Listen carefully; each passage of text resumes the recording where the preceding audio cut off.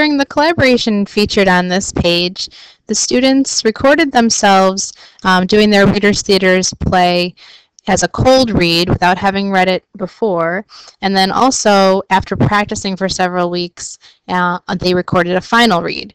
And then on the teacher webpage, we created a podcast page for each group so that they could actually listen to their final read at home with their families. So I'll show you how to do that.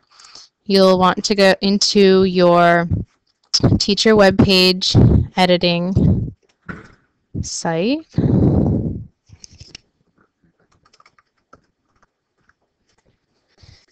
Click on my staff pages, and then if you click on my applications, you may have some different things active, and if you click on show inactive sections, you'll probably have this section for podcasts here, and you want to turn that on, and then you can create an intro message. You can say, you know, these are recordings from class, or whatever you want to say.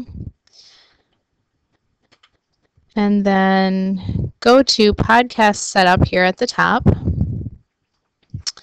Give it a title.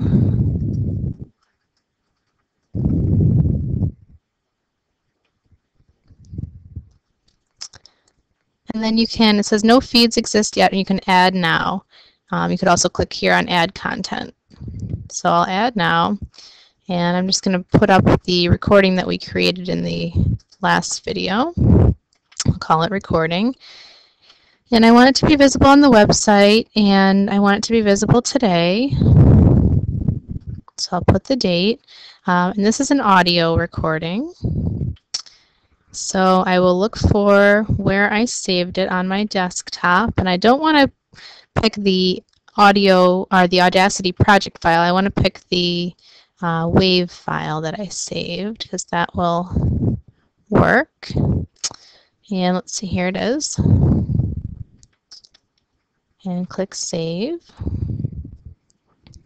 And now it looks like it has been successfully saved, and I'm just going to view my site to see what it looks like on there.